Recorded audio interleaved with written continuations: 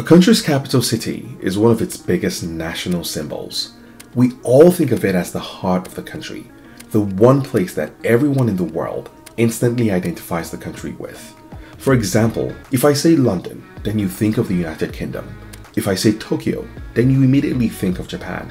And if I simply say Paris, then of course you think of France. That's how unique a country's capital is, because there's a globally accepted idea that every capital city is unique to one country. But what if I told you that somewhere in the heart of Europe, there is one capital city that's literally shared by two countries? That capital city is Nicosia in Southeast Europe. Since 1983, Nicosia has been shared as a capital city by two different countries. On one side, the Republic of Cyprus, and on the other, the Turkish Republic of Northern Cyprus.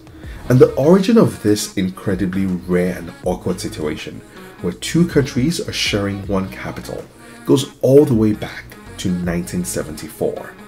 But before we get into the history of all of this, there is something fundamental that you should know here. Cyprus has always been split ethnically between Turkish and Greek ethnicities. And so with that in mind, we go back to 1974, when a coup by Greece broke out in Cyprus with the underlying goal of uniting Cyprus with Greece. Now, this obviously didn't go down well with the people of Cyprus who were ethnically Turkish, and so in response to this coup, Turkey invaded Cyprus, occupying the northern part of the country and effectively carving it out as a separate entity. In response to the conflict, the United Nations enforced a buffer zone in the middle of Nicosia, the capital of Cyprus at the time, essentially dividing the city into two sides, a Greek side in the south and a Turkish side in the north, all in an effort to keep the peace. But by 1983, the Turkish side in the north declared itself as a new country called the Turkish Republic of Northern Cyprus, with its capital city as the northern part of Nicosia.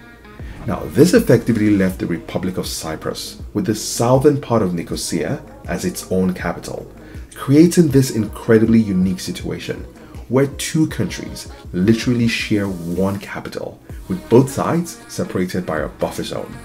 Now, it's important to understand that before all of this, all of Nicosia was united as one city within one country before being split right through the middle. And so there's an important question to ask here. How do the daily lives of the people living in this divided capital differ? And the answer is very much, and in more ways than you can probably imagine. For starters, even though they live in and share one city, the people on both sides of Nicosia do not speak the same language. In the Turkish side in the north, the predominant language is Turkish. And in contrast, in the Greek side in the south, as you can guess, the main language is Greek. And then there's also the question of religion. And again, there's a big difference here. Islam is the dominant religion in northern Cyprus, while Orthodox Christianity is the dominant religion in the south. Now, beyond the cultural and social differences, there's also one key economic difference, and that is the currency. Because the Republic of Cyprus uses the euro as its currency, while the Turkish lira is the currency used in northern Nicosia.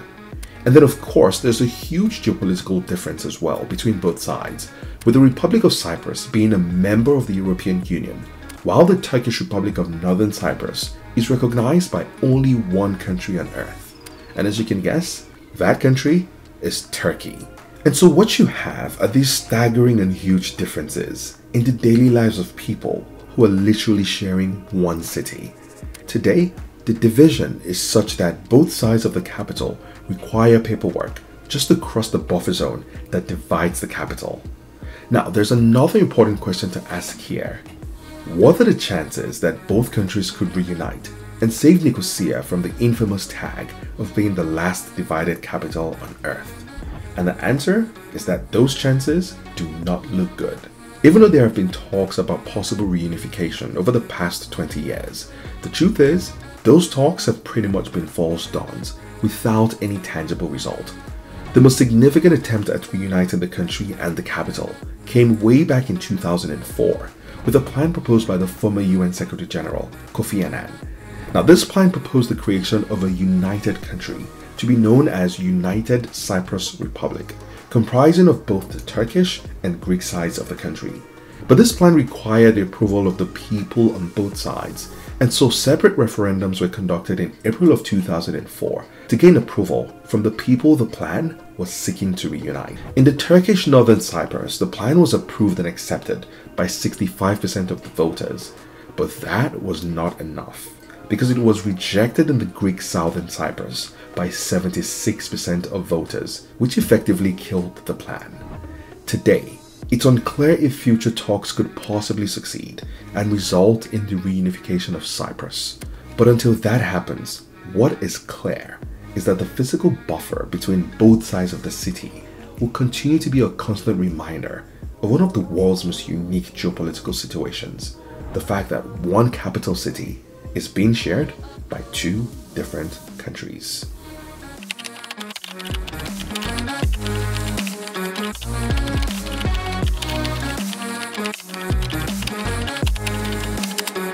That's it for today. Thanks for watching. And if you enjoyed this, then do subscribe to the channel. And also don't forget to give the video a thumbs up, because that really helps me make more cool videos like this one.